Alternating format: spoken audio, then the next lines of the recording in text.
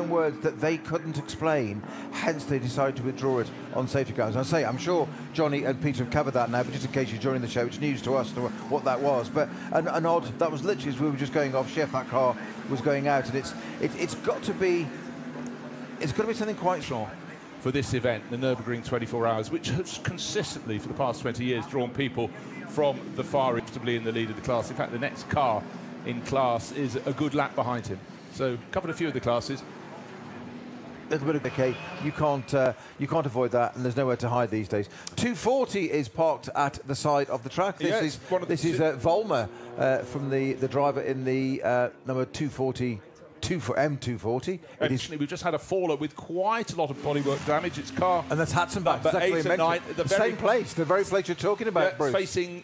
Oh, there's two cars. Two cars. Okay, the 89 is a Hout Racing Team Mercedes. Quite hard to tell that from the outside. I think it's a number 15. I think behind it. I think it's a number 15. We don't have a number 15, so let's look again. But the unfortunate, the difficult thing for the driver of the 89 Mercedes is he needs to get out, but he's stuck against the barriers, the door on his side of the car. It's 1.5 something. It says 1.5. That's why it's obscured by a post on the fence there. But it's one of the Porsches. Mercedes and Raffaele Marcello closing in. That could suddenly go west because one of them could pick up damage on the tyres. And he's done it. It's been done. Marcello's done it. Marcello's done it into the Schmitz. Yeah, straight in there. And now, because you know, from time to time, one does need to sort of check what's out there in the Twitter sphere. And one from our sometime colleague Ben Constantura, she's picked up one of the many clips that are out there, video clips, and it's Maro Engel showing something. He goes, "Hey F1 snowflakes, what do you think of proper motorsport?" And they'll get it restarted and again. No, sunshine. It's going to need more than T-Cut. Absolutely, it will. Right, I thought this would happen. The slow zone was upgraded to code 60 at Hatzenbach.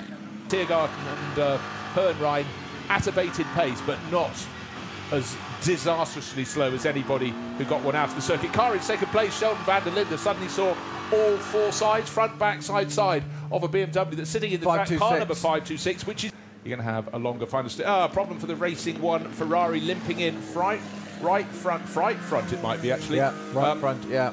Tyre coming off the rim, so being brought in very slowly and very...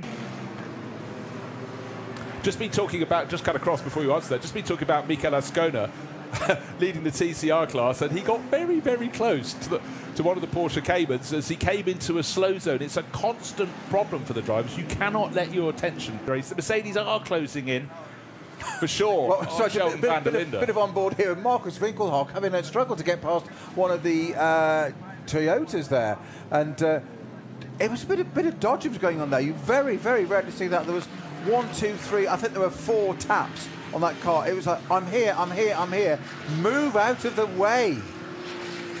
When you're a Winkelhock, you're Nürburgring royalty. They should move out of the way. In fact, they should bow as he comes past. In fact, they shouldn't even be there in the first place, should they? Not quite so. They're lucky to be on the same tarmac. Poor form. It's not cricket. But he will have his earpieces in, listening to the action. But I think what one has to focus on is the fact that things change. This hasn't been a race of enormous incident. There have been mercifully low number of accidents, but there have been punctures and little setbacks for various